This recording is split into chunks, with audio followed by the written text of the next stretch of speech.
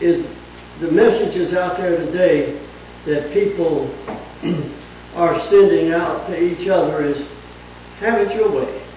Do what you want to do. But I got something to say. There are some sounds that's coming into your ears, and they're coming to your ears from people that are in hell.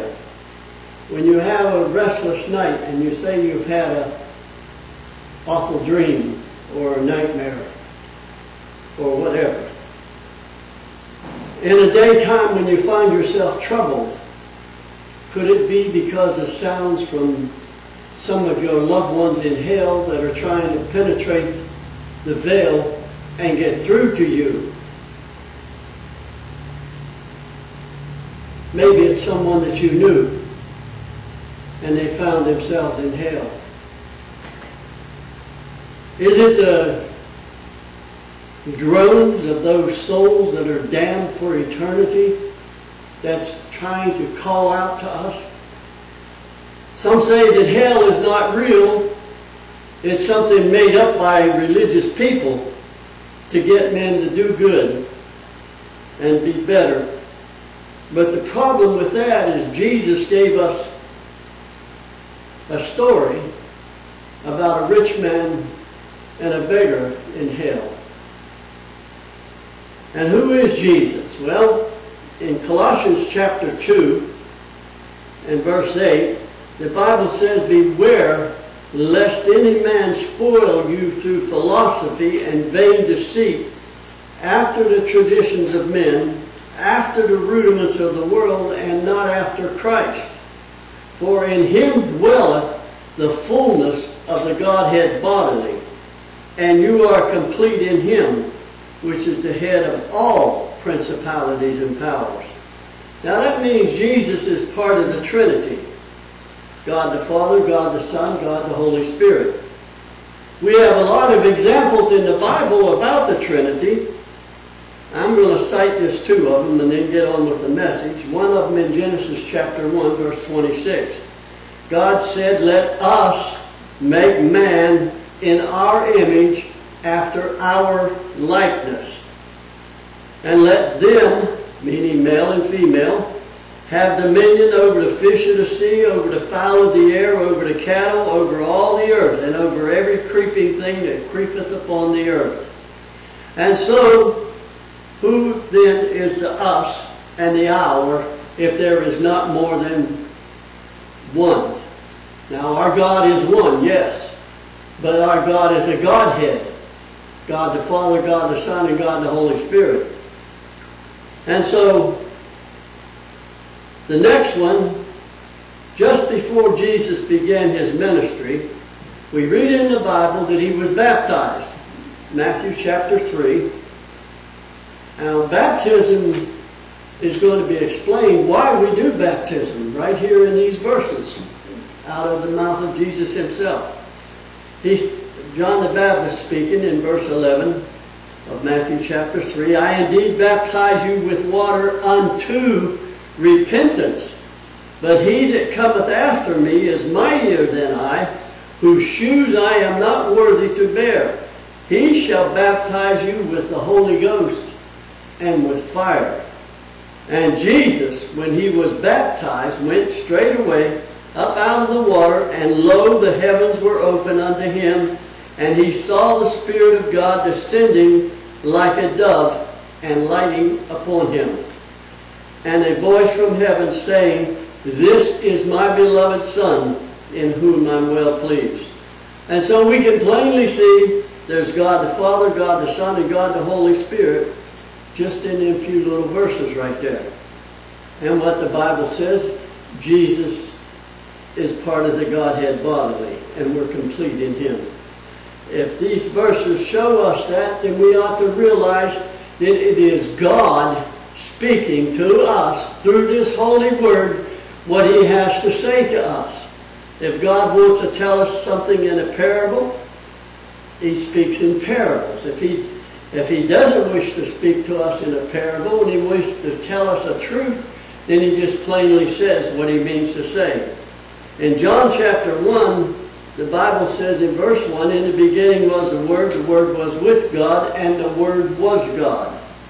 Now, so you're not thinking, well, wait a minute, Jesus was born in Bethlehem. How could he be God? Did he become God after he was whatever? But see, that verse there says, in the beginning was the Word was with God, and the Word was God. Now, who or what is the Word? Well, in verse 14 it says, the Word was made flesh. You see there? And dwelt among us. And we beheld the glory as of. Now catch that, as of, the only begotten of the Father, full of grace and truth. So, Jesus was provided a body. We read about how he was provided a body in Hebrews. And he says, a body thou hast prepared for me, in offerings and sacrifices thou wouldest not, but a body thou hast prepared for me. And so when the angel came down and told Mary that she was highly favored among men, she said, be it unto me as thou hast said.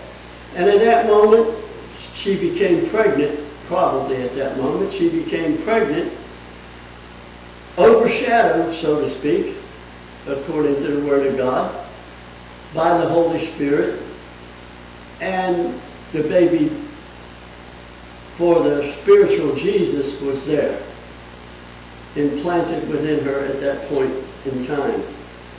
It says in verse 3 of this same chapter we're in, all things were made by him, and without him was not anything made that was made. So Jesus made everything. And that's what we have to realize now. And so when we look at that, Jesus as the maker, God the Father, the Son, this is what I want you to do. Okay, now, there are people that say that this is going to be really confusing, because there are people that say that there is only one God, and God the Father, God the Son, and God the Holy Spirit are all wrapped up in this one. There are other people who say that there are three. God the Father, God the Son, and God the Holy Spirit are three different entities. And whether either one of them is correct or not, I can't tell you, because it's beyond our human comprehension. We're never going to be able to understand it. Can you understand that I'm a father? I'm also Marie's husband. Okay? I'm a man, you know, and that makes me three different types of individuals too, doesn't it? But that doesn't even compare with the Godhead, though, does it? Just because I have different names that I put on a different hat for a different, like being a father, I'm my parents, when they was living, well, even after their death, I'm still their son. There's nothing I can do to change that. And so, Jesus as God has always existed. And it was him, I want to make it clear, it was him who created hell. Hell was not even created for people, you see. I don't know why people want to go there, because it wasn't something that God said, well, let me do this for my people. Matthew chapter 25 and verse 41 says, then shall he say unto them on the left hand, depart from me, you cursed, into everlasting fire, prepared for the devil and his angels. See? Jesus created this for the devil and his angels. So now if we get into the message this morning, it comes out of Luke chapter 16, and I begin in verse 19. There was a certain rich man who was clothed in purple and fine linen, and fared sumptuously every day. Now, he doesn't say anything about this being a parable. He's talking about a real-life person here. He said there was this certain rich man, a real-life person. Now, he doesn't give his name, because then people are going to go back and they're going to mark it down and they're going to make some holiday about it and all kinds of craziness. So he just tells us a generalization. But it's a real story about a real individual. And there was a certain beggar, and he gives his name, and his name is Lazarus. So everybody that lived around there would probably know who this rich man was.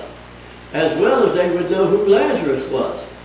Because he sat at this man's gate, at verse 20, he was laid at his gate full of sores, desiring to be fed with the crumbs which fell from the rich man's table.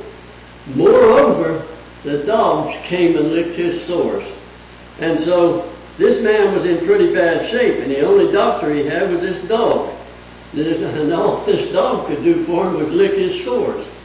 And so the scripture was not spoken by our Lord Jesus Christ to show you the state of just two single persons only.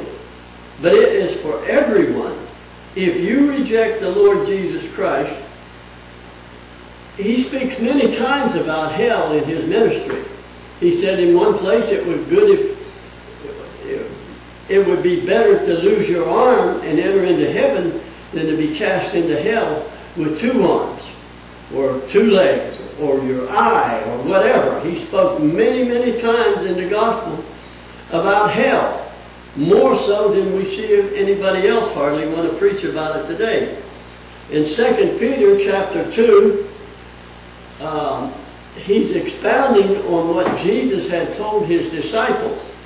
And he says in verse 4, if God spared not the angels that sinned, but cast them down to hell. Now that word for hell right there, if you'll look it up, it's in the Greek Tartarus, and delivered them in the chains of darkness to be reserved unto judgment. Now this is referring to that lower parts of hell, the worst part of hell that you could go to.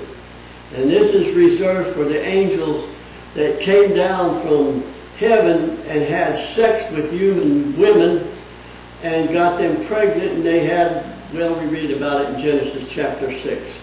And God put these angels here where they can't do anything else to mankind until he's ready to pass a judgment upon them. And that will happen at the end of this world.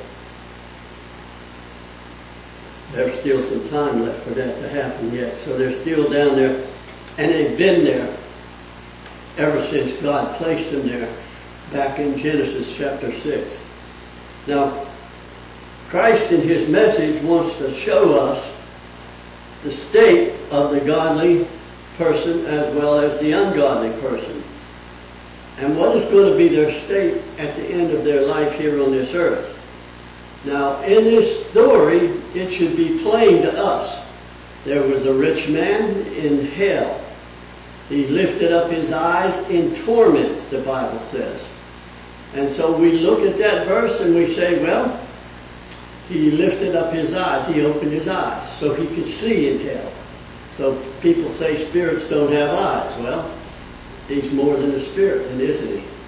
He could feel because he said he's tormented in this flame. He could actually know what water would taste like because he pled for him to send Lazarus to dip his finger in water and touch his tongue with it. Just a drop of water. That's all he wanted, just one drop of water. And yet he couldn't get in. And so all these functions that we have in life that we think about, all of our see, hear, taste, touch, smell, all that good stuff that we have there, he's going to have this, and people are going to have. And so when you look at yourself, how could you hate someone so bad that you would want them to go to hell? How could we not tell our children, our grandchildren, about an eternal destiny that is going to be so awful that God had to chain these angels in darkness because they was going to try to do whatever to get out of there, I guess. I don't know. But it's going to be such an awful place. How could we not tell people about this place of eternal torment? Now, there's a lot of people say, well, that's fine, but when I die, there'll be so many people there, they won't have room for me, so they'll have to throw me somewhere else. Isaiah chapter 5 and verse 14 tells us something else, though. Jesus spoke this stuff to us who are living at the end of the generations, that we should take notice that we don't fall into the same kind of condition, or let some of the people that we have to deal with fall into this condition. In Isaiah chapter 5 verse 14, therefore hell has enlarged herself and opened her mouth without measure, and their glory and their multitude and their pomp, and he that rejoiceth shall descend into it. So no matter how many people go there, there's always going to be room for more, because hell is continually enlarging itself to make room for more and more and more. And so don't think that hell will be full and they'll have a sign up, no vacancy. There'll be plenty of room for you if that's where your eternal destiny is going to be.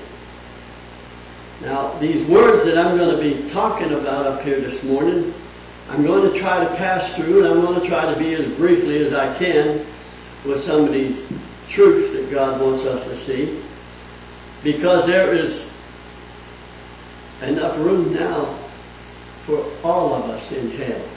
There is plenty of room. So we need to listen to the words that God is trying to tell us today. So let these words, let them be profitable to you. That when you're out in a conversation with someone and you're angry with them and you're thinking angry thoughts towards this person, are you thinking so angrily that you would want them to be in a place like this? Think about how you're dealing with that situation, not so much as you yourself, but somebody that you may know. In Luke chapter 16, verse 19, there was a certain rich man, which was clothed in purple and fine linen, and fared sumptuously every day. And there was a certain beggar. See, both of these times he says certain. That means it's real. A certain rich man, a certain beggar. You see there? He's talking about two individual people. But he's giving us this so we'll know that we could be one of them people. One or the other. And it depends on what we do in this life as to our circumstances, doesn't it? It says this certain beggar named Lazarus was laid at his gate full of sores. Well, first off, these words that were spoken by Jesus himself is to all the world. But then there are people that want to cast some kind of a interpretation to them, and there are people that say, oh, well, this is just a parable, and oh, it was this, and so on and so forth. If Jesus had said only there was a certain rich man which fared sumptuously every day, and a certain beggar laid at his gate full of sores, the world would have made this conclusion. He didn't say only, you see. He said there was a certain rich man, but not a certain rich man only, you see. So that means there can be room for someone else. Again, if you would be the judge of men according to outward appearance, you might take this whole story as merely a parable and let it go. But it's not a parable. It's a real story. And so the rich man was, well, you could say he was a happy man, because at first look, it represents such a thing as a person who is really happy with what he has. But if we take it together and we read the whole story, well, what happens to him? He ain't so happy at the end, is he?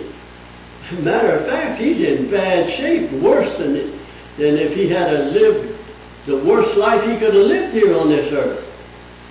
And so, if we would be a judge according to the outward appearance, think about that. How do you judge things?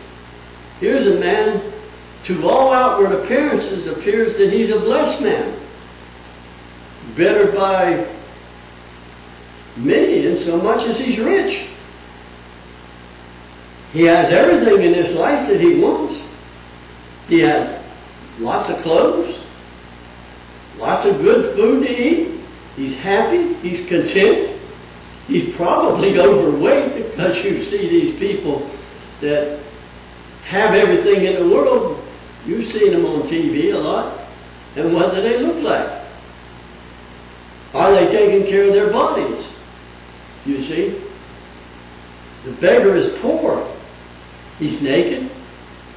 And he's glad he has his dog for a doctor, because his dog comes and licks his sores. I guess he gets some kind of relief from that. This beggar desires to be fed with the crumbs that fall from the rich man's table. But the rich man, he's hanging right in there. He fares better every day. But here the beggar, he's glad for whatever little bit that he can get. Who wouldn't, if we look at the way the world looks at things, who wouldn't want to be like the rich man is? Because this rich man's condition, he looks to be, hey man, yeah, he's hanging in there. A wealthy man has lots of suits and what are they, kind of things that they want to eat, you know? And anybody that's minding earthly things would say, whoa, I wish I was in his condition. I wish I had what he has.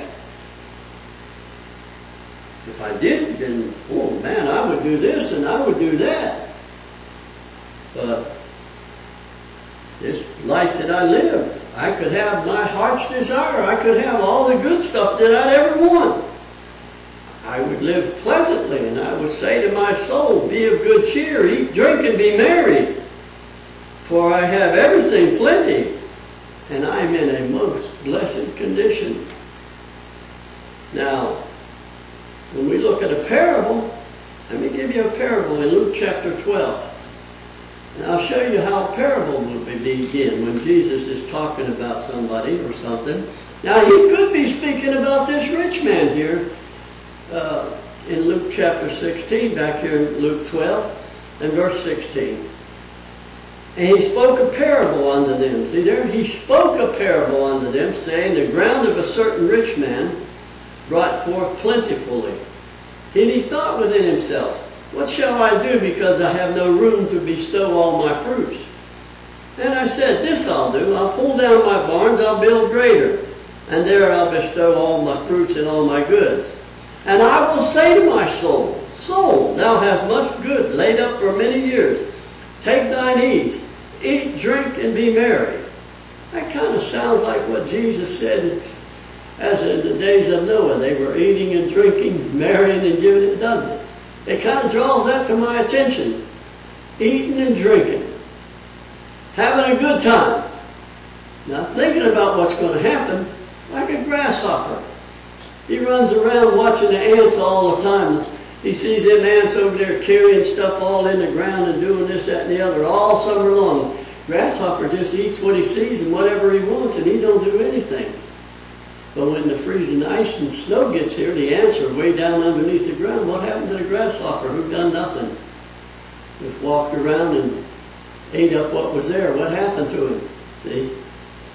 And he says in verse 20, but God said to him, thou fool. God calls this rich man a fool. This night thy soul shall be required of thee.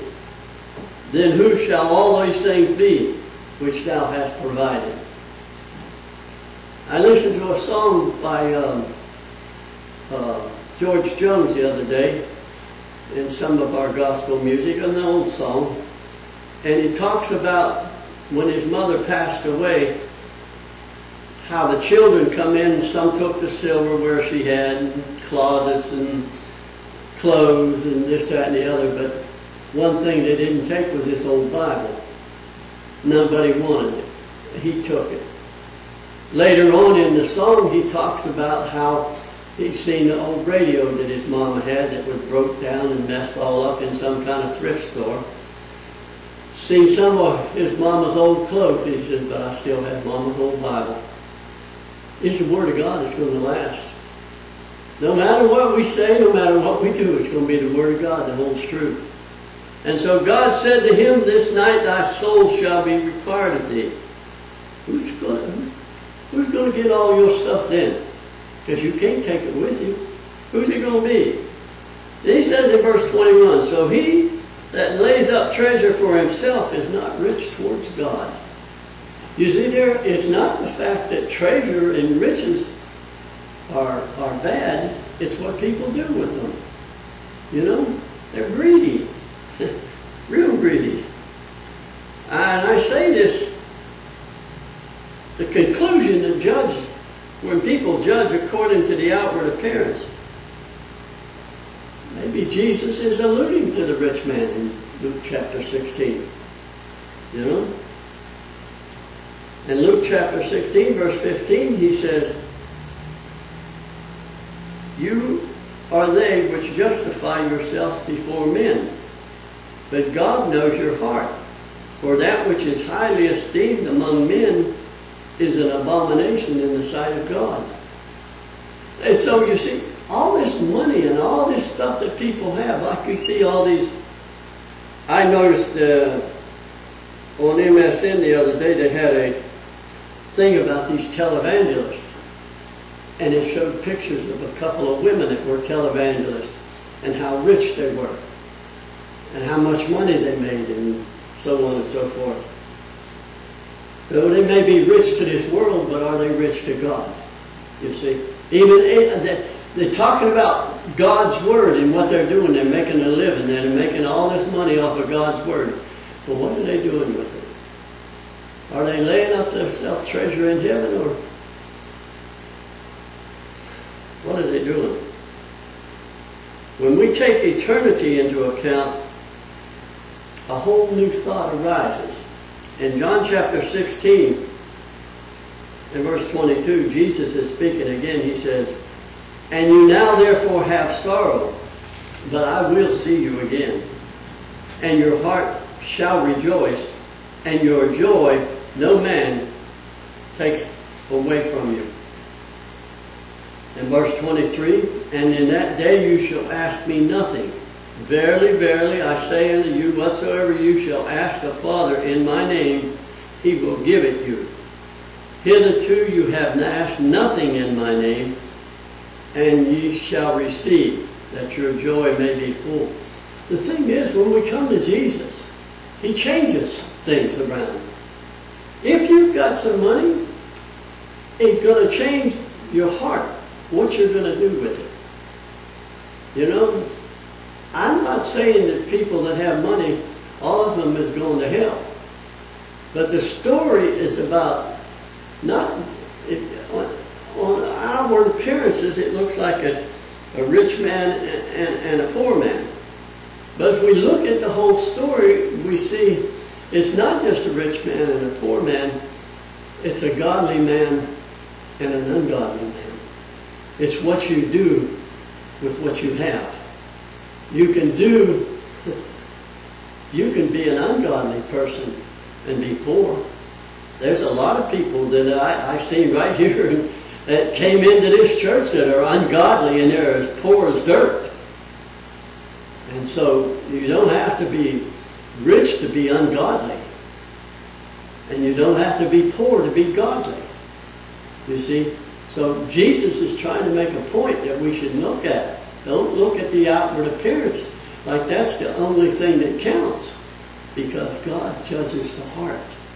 You see? That's what he's looking at. He's not looking at all this other mess. The beggar, well, the condition of the rich man, when you look at it, is the saddest condition.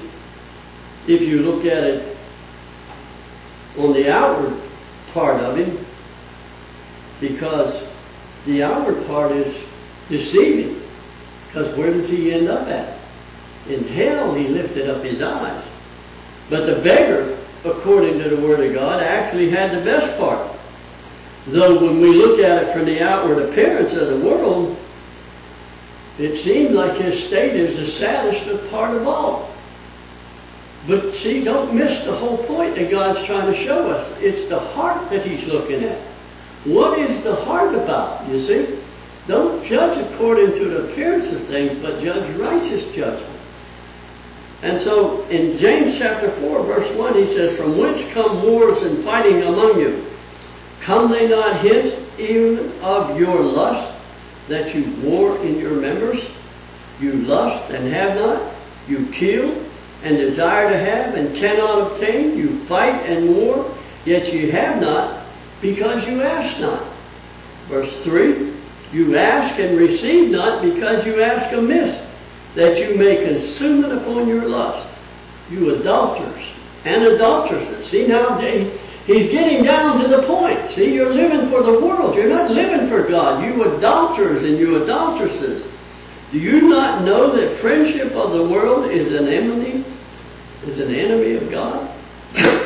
Whoever therefore would be a friend of the world is an enemy of God. That's what the Word of God is saying here, see?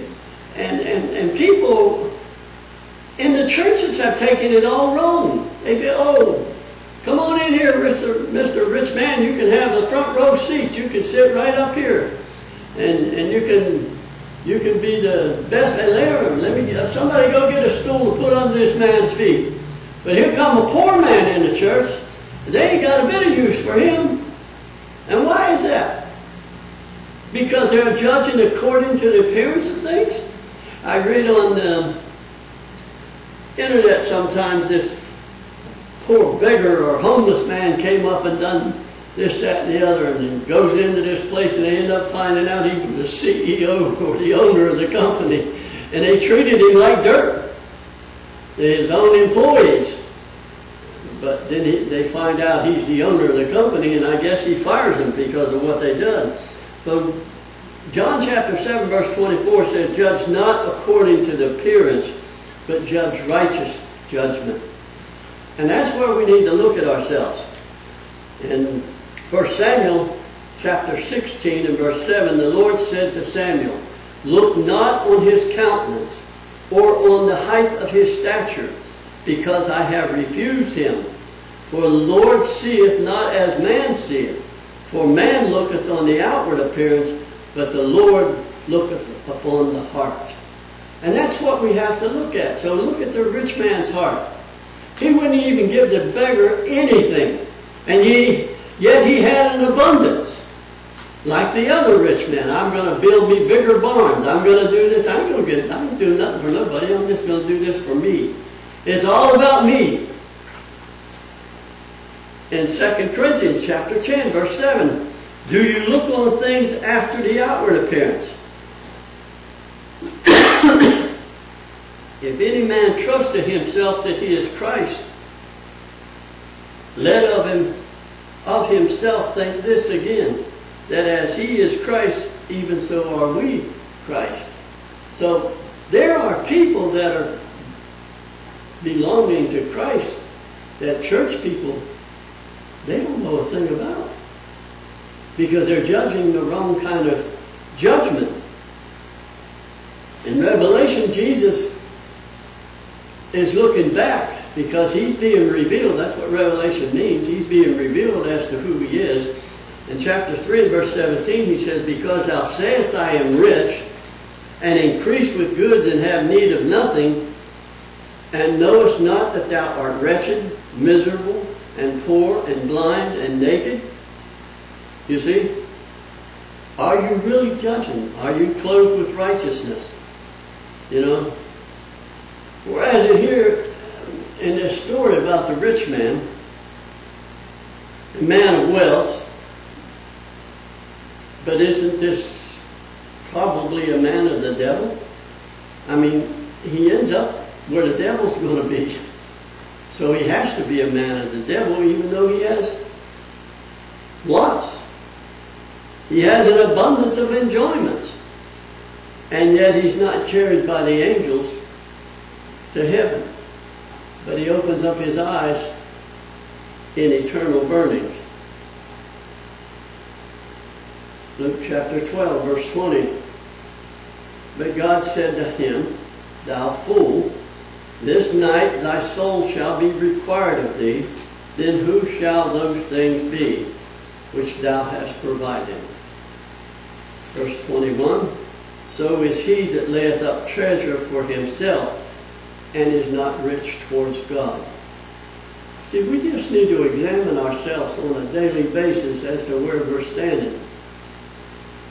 There's a lot of people that go to church and they sit around and they got their mouth so tightened up because they're afraid to open their mouth and tell people anything because they're afraid they might make a mistake, I suppose.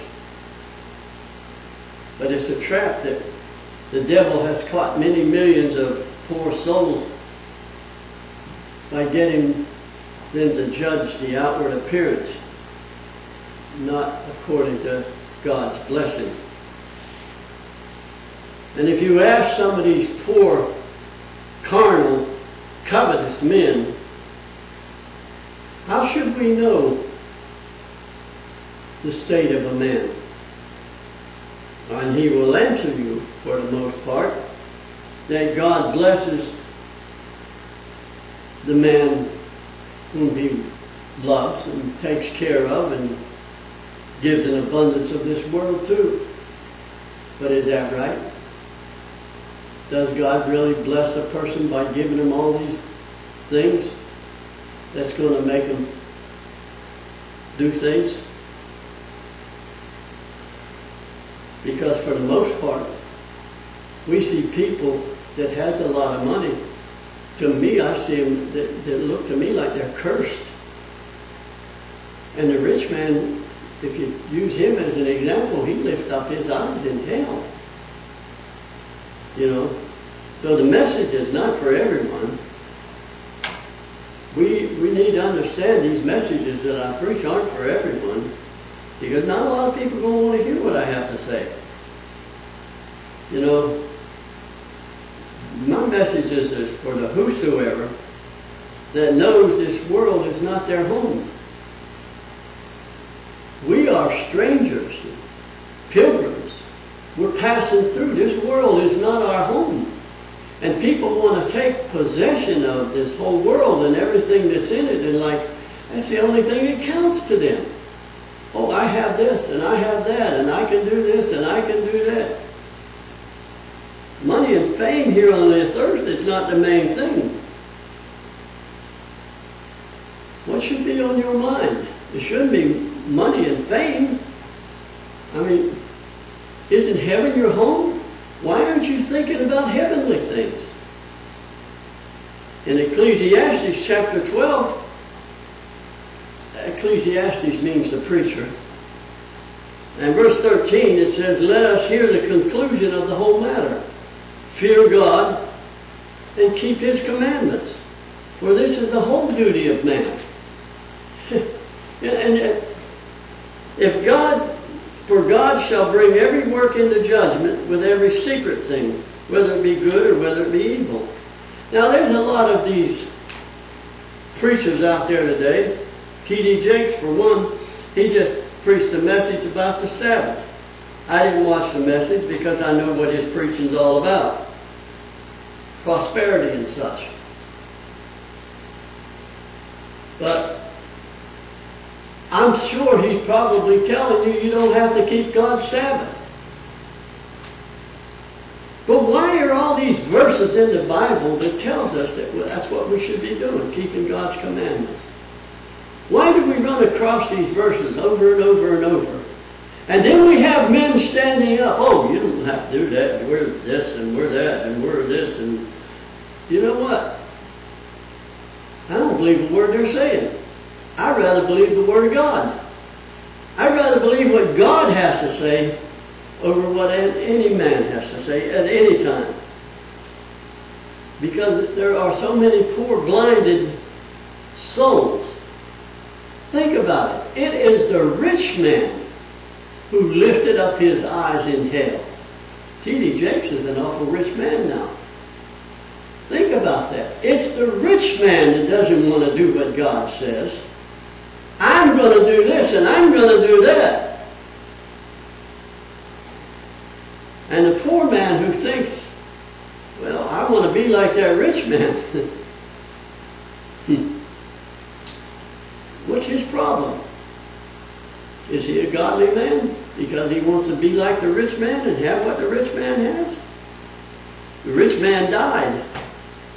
And in hell, now mark my words, in hell, he lifted up his eyes. Now you think about that.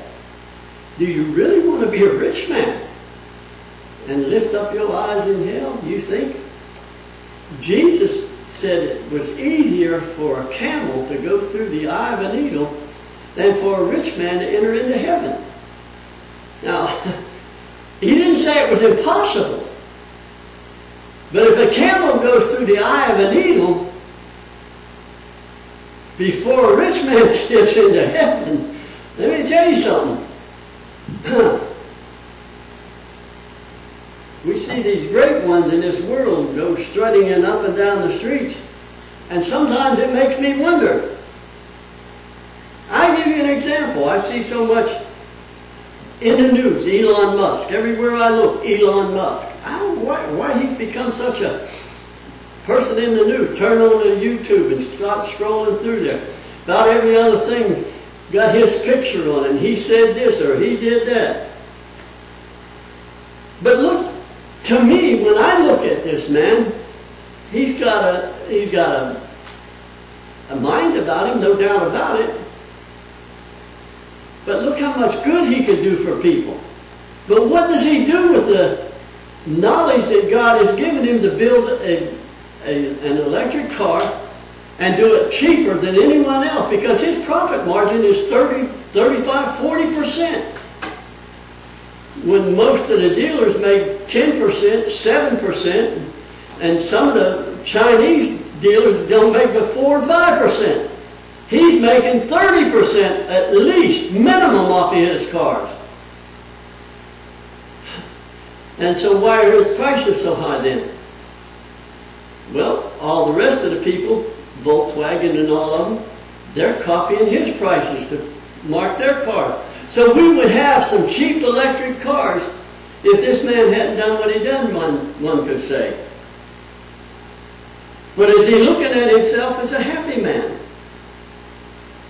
Is he helping people? Is that money making him feel like he's content? Maybe he looks upon himself as the only happy man in the world. But is it because he judges according to the outward appearance? How does he fare with God? You see? Is he like the camel going through the eye of the needle? Think about that. He might be the richest man in America. But if he doesn't make heaven his own, he's going to lift up his eyes in hell. Now, what would you rather do? Would you like to have all the money in the world and then die and go to hell for eternity? Maybe he looks upon himself to be the only blessed man. But the Lord knows he's left out the really blessed condition. He could have helped so many people. He could have dropped the price of them vehicles. And the way he throws money away, like he wasted all that money buying Twitter. And now he's made a bombshell out of it, and it's a wreck. And look what good he could have done with all that money. How many people he could have helped with that money. Money is not everything. And power and all this stuff, that's not everything. It's loving God and loving each other and doing what God says to do. In 1 Corinthians chapter 1, he needs to read these verses. Begin in verse 25. Because the foolishness of God is wiser than men, and the weakness of God is stronger than men. For you see your calling, brethren, how that not many wise men after the flesh, not many mighty, not many noble are called. But God has chosen the foolish things of the world to confound the wise. God has chosen the weak things of the world to confound the things which are mighty. Verse 28, and base things of this world, and things which are despised, This is what God has chosen, yea, and the things which are, to bring to naught the things which are, that no flesh should glory in his presence. But of him are you in Christ Jesus, verse 30, who of God is made unto us wisdom and righteousness, sanctification and redemption, that according as it is written, he that glorieth, let him glory in the Lord, not mankind. And what are they doing? Every other thing on the internet today now is people's getting away from religion. They're no longer into religion, and they no longer want anything to do with God. This one woman is trying to get her daughter from being religiously indoctrinated and all this kind of stuff.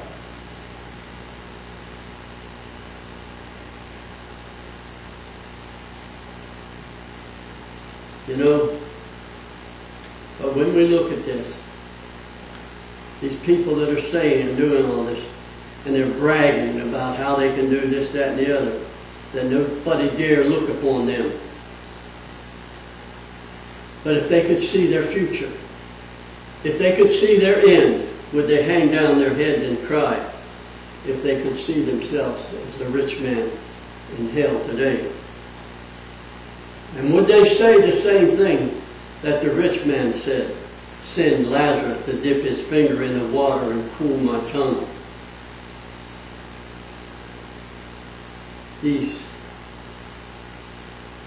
Let me add here that these people that have so much in the world who are greedy and selfish, they have not a care. But you know, they don't have just their portion in this life. Somehow they have taken from their brothers and sisters who are on this earth, they've taken their portion and added to themselves. And they've left the world a far worse place than if they had done the right thing with their riches.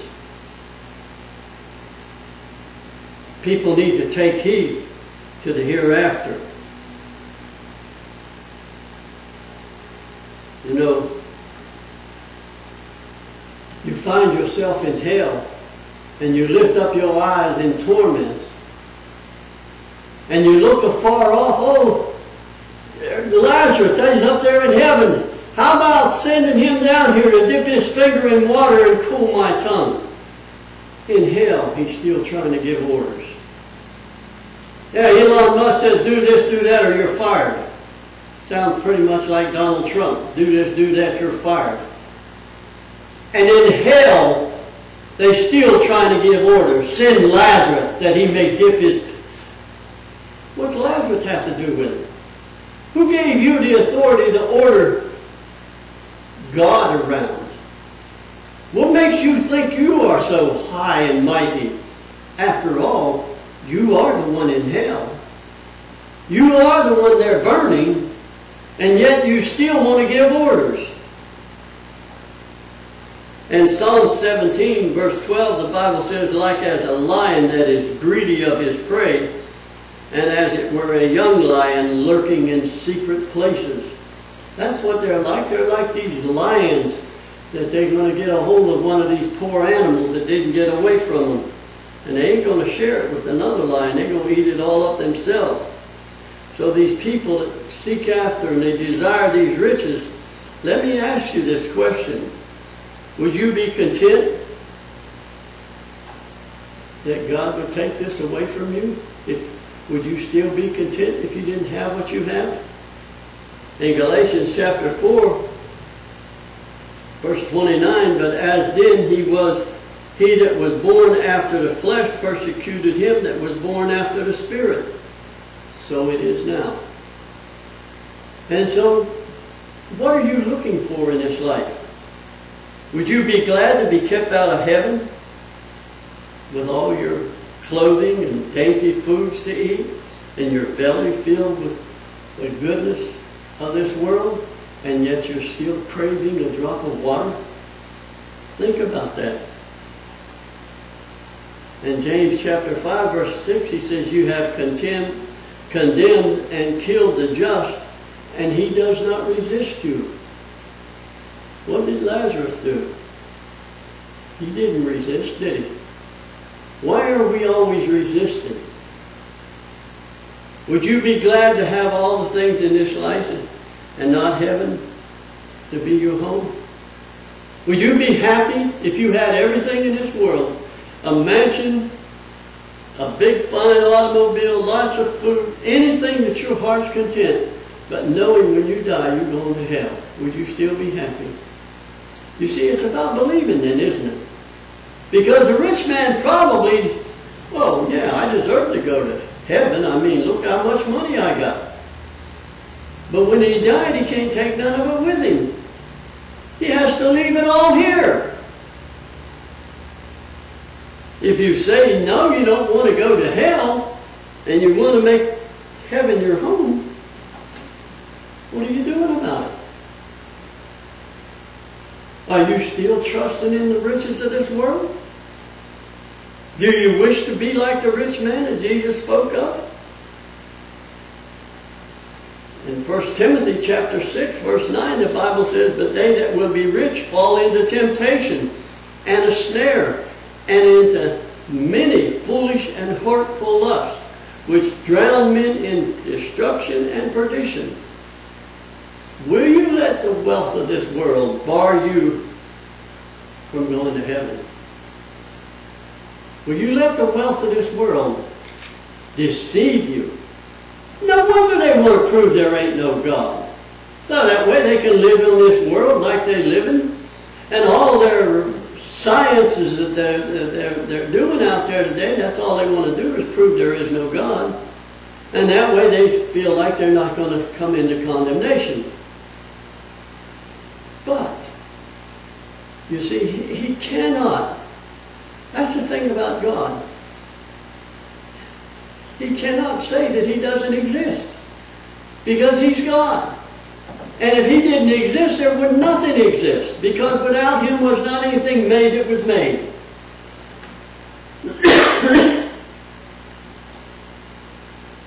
So why are the ungodly held under this thing like the rich man did?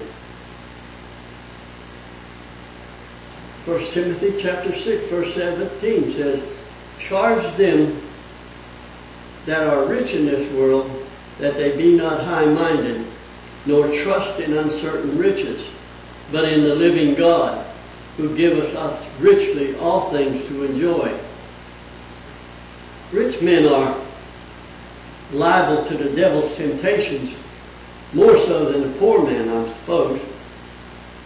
And they are the most ready to be puffed up with pride, with the cares of this world,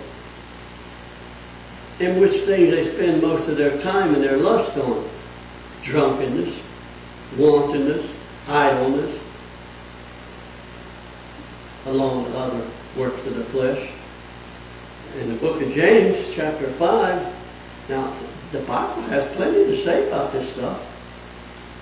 In James chapter 5, verse 1, go to now, ye rich men, weep and howl for your miseries that shall come upon you. Your riches are corrupted, your garments are moth-eaten, your gold and silver is cankered, and the rust of them shall be a witness against you, and shall eat your flesh as it were fire. You have heaped up treasure together for the last days. People better watch what they're doing, because this is something that the snare of the devil. The devil is using this kind of stuff to get you away from God so he can get you to hell. Because he would comfort the hearts of his own. But God has chosen the poor, the despised. You remember we read the base things of this life? In Colossians chapter 3 he says, these people that trust in riches, he says, for which things sake the wrath of God comes upon the children of disobedience. Do you think that God has set the rich man in his state Do you think that God has put him there with his children so then we'll have no share in the life to come? The Lord himself that declares that the rich ones of the world are, for the most part, in the saddest condition. Because of unbelief, they harden themselves. They seek for the glory of this world, as though Jesus didn't mean what he said. But the Lord does not mean that those who are ungodly, he does not mean that those who are ungodly are rich in the world. Because there are yet many ungodly men in this world and women who are still poor. So it isn't being ungodly because you're rich, and it isn't being ungodly because you're poor. It's your your spiritual condition. Many right now are crying out for the appearance of the Almighty God and his Son, Jesus Christ, the judgment. But let me tell you, Revelation chapter 6, verse 10, they cried with a loud voice, saying, How long, O Lord, holy and true, dost thou not judge and avenge our blood on them that dwell on the earth? Think about that. You've got people right now calling out to God to avenge their blood on the earth. The kings of the earth, verse 15 says, And great men and rich men and chief captains and mighty men and every bondman and free man hid themselves in the dens and the rocks of the mountains, and said to the mountains and the rocks, Fall on us and hide us from the face of him that sitteth on the throne, and from the wrath of the Lamb. For the great day of his wrath is come, and who shall be able to stand? So we know when we look at our life, what are we doing with God?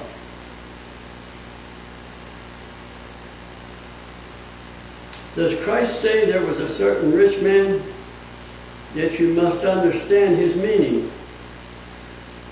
When he talks about the rich man, what is his meaning? He's talking about people who live worldly, doing worldly things and have not a care in this world for anybody but themselves. They are worldly people, whether they are rich or whether they are poor.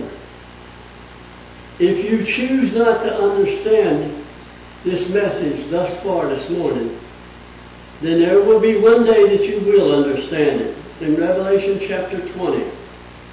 I saw a great white throne, and him that sat upon it, verse 11, from whose face the earth and the heavens fled away, and there was found no place for them.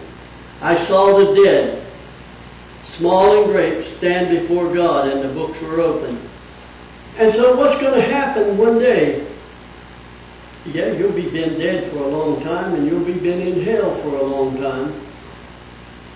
And you remember that old body that you left behind, and you left in the grave?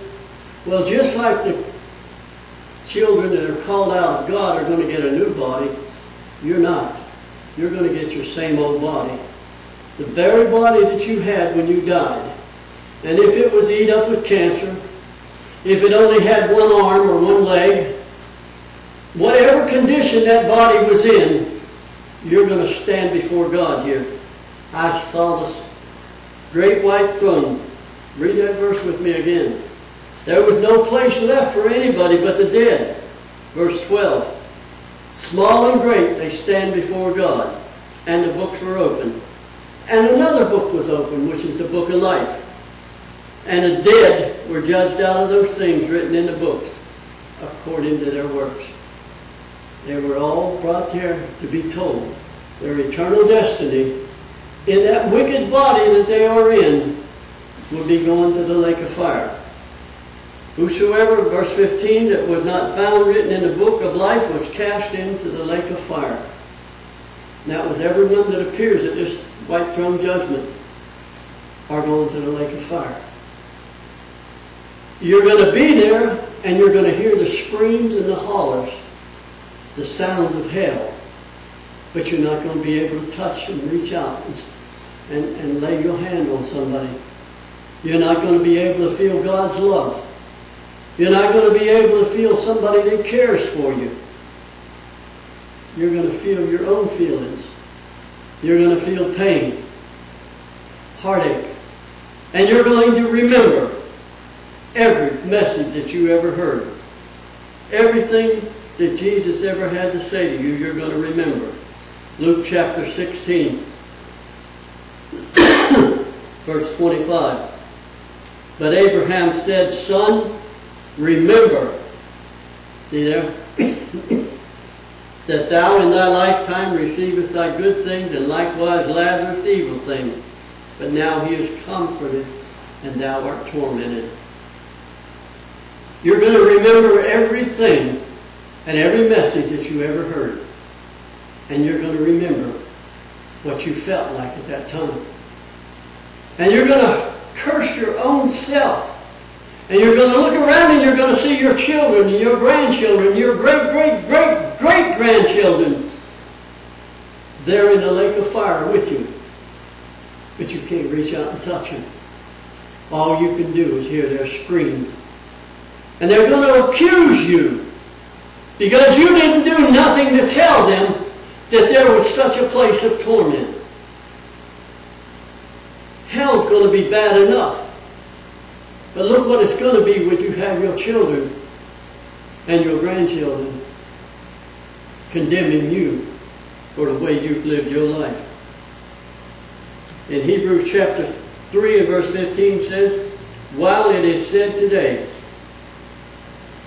if you will hear his voice. Think about that now. If you will hear his voice, harden not your hearts, as in a provocation. For some, when they heard, did provoke. Howbeit not all that came out of Egypt by Moses, but with whom was he grieved 40 years? Was it not with them that had sinned, whose carcasses fell in the wilderness? And to whom sware he that they should not enter into his rest, but them that believed not? So we see they could not enter in because of unbelief. You don't believe God's going to do it? You're going to find out. It's time for you to make a decision. Again in Hebrews chapter 4 he says in verse 7, he limiteth a certain day, saying in David, today, after so long a time, as it is said, today, if you hear his voice, harden not your hearts. Therefore, verse 9, there remaineth therefore a rest to the people of God. We are the people of God. But if riches is the only thing on your mind, are you really a child of God? Think about that.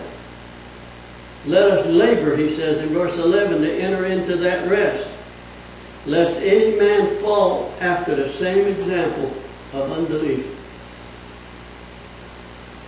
What are you trusting in? Are you trusting in the world? Or will you trust him today to be your Lord and Savior? That's the thing. Are you trusting God to be your Lord and Savior today? In hell, you will hear these sounds more so than ever before, anywhere else, because you will be there with those in hell if you do not make Jesus your Savior. It's not by works of righteousness that we've done, but by his own good mercy. He washed us. He saved us. He regenerated us. He made us brand new creatures. And a brand new creature made in Christ Jesus is not craving the world. He's looking for eternal life. He's looking for his heavenly home. He's not looking for that city that's going up, but the one that's coming down from God. We need to press on so we can enter into that great city. We can be saved by grace without the works of righteousness, without our money, without whatever else that we come with. When we call upon Jesus, we say, Lord, I believe. I believe and I confess you as my Savior. And Lord, I want to go to that heaven. And if I have to give up everything I have here on this earth to do that, I'm willing to do that this morning. Are you willing? Let us come to the altar now. Marie gives us a song of invitation. Thank you.